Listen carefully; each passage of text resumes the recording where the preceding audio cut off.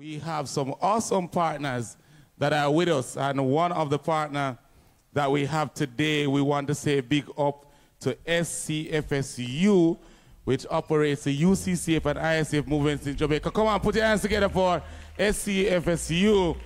And so we have representing the SCFSU, Mr. Paul Lewis. Put your hands together for Uncle Paul as he comes to greet Passion and Purity Conference today. Thank you, Jermaine. It's such a pleasure to be here this morning. Or it's afternoon, sorry, time flies. Afternoon, time flies when you're having fun, don't it?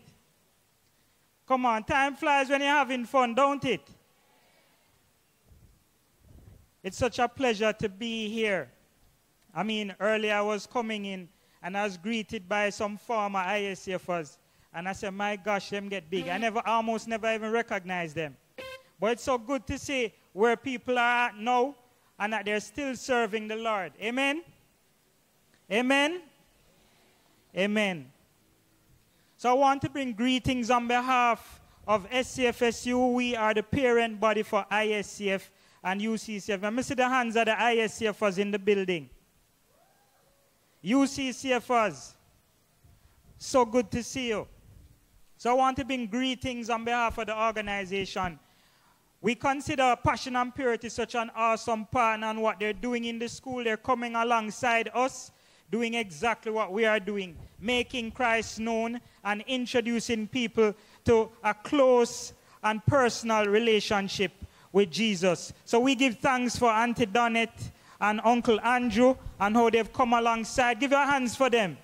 They're doing such an amazing job in the schools. Listen, pray for them, and it's a big job.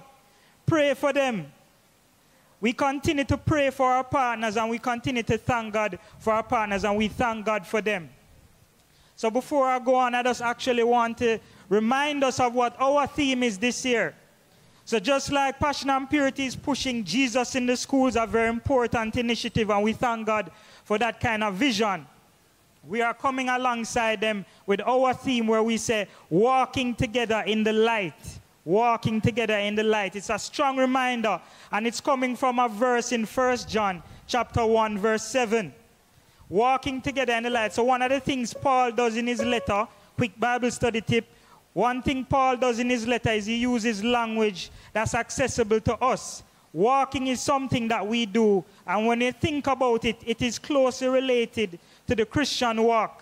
Walking is somewhere you put your left in front of your right and then your right in front of your left. But you're doing it repetitively, consistently, right? And when you do that way, you move forward. And the Christian life is like that. It is what you do consistently and repetitively that causes forward movement and growth. And so we want to stress that for our students, that in order for us to move forward, there are things that we are going to have to do consistently and repetitively in order to see growth and forward movement. But one of the other things that we're stressing is that we need to do that together. We need to do that together. You can't do it alone and grow. You need a person to your left and your right. Right? You need your group, you need the ISFers, but you need fellow believers coming alongside it to grow. And so our theme this year is walking together in the light. Our sense of fellowship has a basis. It is with the profession of living holy lives for God that we are going to fellowship and come alongside each other. So we are excited for what the Lord will do this year through this theme, coming alongside Passion and Purity and the important vision of Jesus in our schools. There are events that we have. One important upcoming one that we have is our leadership conference. This is an annual ISCF conference that is hosted. It's December the 27th to the 31st. So mark that date. It's December the 27th to the 31st. And you can go on ISCF Camps on Instagram and follow us, and you will get further information. All right? So thank you. It's been a pleasure and a joy being with you.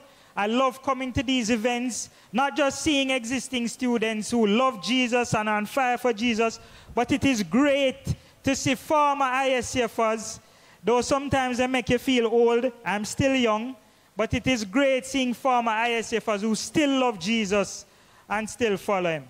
All right? So thank you so much. Looking forward. And if you see me, you can say hello. I don't bite, I promise. All right, so thank you. Enjoy the rest of your day.